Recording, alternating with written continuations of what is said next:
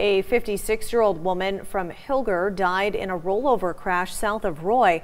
The Montana Highway Patrol believes the crash happened around 8:30 Monday night, but did not get dispatched until Tuesday morning, just before 8 a.m.